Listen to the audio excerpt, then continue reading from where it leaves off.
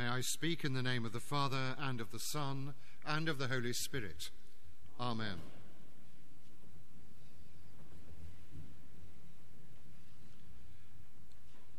It might not come as very much of a surprise to you that I'm a bit of a foodie. I've no idea why you're laughing, but I am. I really enjoy my food. So I have great sympathy indeed with the people of Israel. Moses had a wonderful idea, inspired by God. Get the people out of Egypt. Get the people out of their slavery. Unfortunately, Moses wasn't very good at the bit of organizing things, so off they set, doing God's will, only to find that somebody had said that they should make camp in a place where there was no water. I don't think I would want to go with the pilgrimage organizer that got me to a place where there was no water. And so what did they do? They quarreled with Moses. In other parts of the Bible, we hear about them murmuring. I've talked about murmuring before from this pulpit. The lovely idea that you see people after church or after a PCC meeting murmuring. They're murmuring about the preacher. They're murmuring about the dean's length of notices. They're murmuring about all sorts of things. They're murmuring about the quality of the coffee. And so it goes on, murmuring. And Moses, in a way, loses his rag. He says to God, "What am I supposed to do?" And God, in a wonderful, laid-back sort of way, tells him precisely what to do. Go over there, take your stick with you, hit the rock, and the water will come out. And the water did exactly that. Remember, too, the other bit about food and the journey. The people suddenly discovered that there was no food, and so again they murmured. And Moses again had to ask God, "What do I do now?" And God says, "Okay, I'll send manna from heaven, and I'll send quails." But remember, the manna doesn't last. And it's the manna not lasting. It's the non-lasting bit of all this food which is at the heart of today's gospel reading. For your benefit, I cut about 40 verses out of the gospel reading because it was rather long. But for those of you who remember, the first bit of the story is about Jesus talking to the Samaritan woman, asking her to give him a drink. He's talking about living water. She's talking about a well. And they have a wonderful conversation which is completely at cross purposes. They don't actually connect at all in their conversation. Her desire is for earthly thirst to be quenched.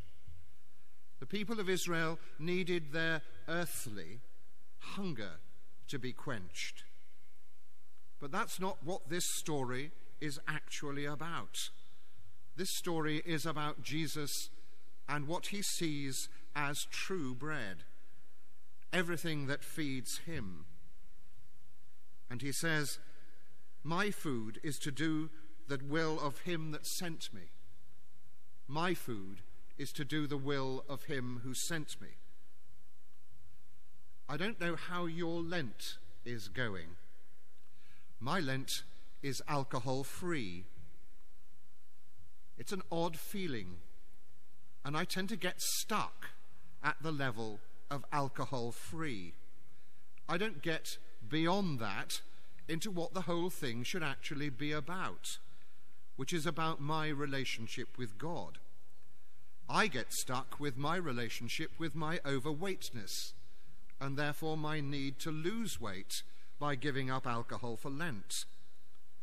And I bet many of us actually get stuck at that earthly level when we deal with our Lenten observances, when we deal, in fact, with our faith, We get stuck at the level that those people of Israel got stuck at. I'm hungry and I'm thirsty. What are you going to do about it? Forgetting that the whole reason for them being on a journey was that they should have a new life in a promised land. That's what the journey was actually about. My Lenten journey is about where I am in my faith, but I lose sight of it. I get stuck with what I've decided to do for Lent. It should be much more positive, but I fail. It doesn't quite work that way. When you read this morning's Gospel, there was a slight feeling that perhaps John was putting together various bits of stories and sort of linking them all up in order to make one story. Because suddenly, after hearing about food, we hear about harvest. And he says to his disciples, the harvest is ready. So what's this about? How are we to face this? This is about judgment. In the New Testament, the notion of harvest was about judgment, gathering in the harvest. And Jesus is actually saying to his disciples, you can't put this thing off. And very often we do that with judgment. We like to think of it as being out there somewhere. I'll deal with judgment when I die. I'll deal with judgment when I'm facing God face to face. But Jesus is actually saying to them, no, judgment is here and now. I am judgment. I have come into the world to judge the world. You have to do something about it now, because the harvest is ready. Again, we like to push the thing gently away. It's too difficult to think about. Just like my Lenten observance. Yes, I believe in judgment. I think it's a really good idea, judgment, but let's not think about it quite now. Let's think about it later. I'll do something about judgment when I've just got a bit older. When is old? I could stop there and say that if you listen to the wireless radio, you'll have been told that 70 is old. So all put up your hands who are now old. No, I don't think we will, thank you. But not to put off judgment, not to put off that dreadful day. So our readings today are quite subtle, and what more could we expect when we are dealing with John's Gospel? That whole business of where John is taking us. He is taking us right back to the roots of our faith, right back to how we should behave as men and women of faith, how it actually affects day-to-day life. Remember George Herbert's line, 7 whole days, not 1 in 7, I will praise thee. It's supposed to be about every single moment of our earthly existence being in the praise of God. My food is to do the will of him that sent me. Our food is to do the will of him who sends us. Remember your baptism and your confirmation promises. Those wonderful verbs, turning, repenting. Make sure you're doing that during Lent.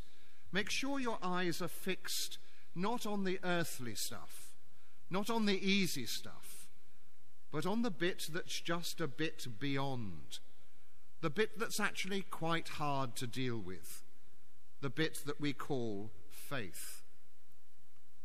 If we manage just to do that in this Lenten observance, then we will have gone some way to face the risen Christ who dies for us on a cross. Amen.